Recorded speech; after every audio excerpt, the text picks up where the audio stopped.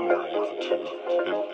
It's ordinary in the sense that it has normal gravitational attraction, like particles we know on Earth. And so we postulate dark matter to explain why we see all these objects that seem to be held together gravitationally in the universe. So we go and look at a galaxy, and we see all these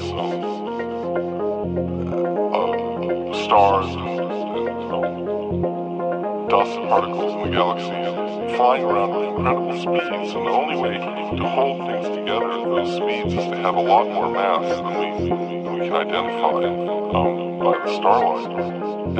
And so we postulate additional mass, the dark matter, to explain why these fast-moving objects are bound together.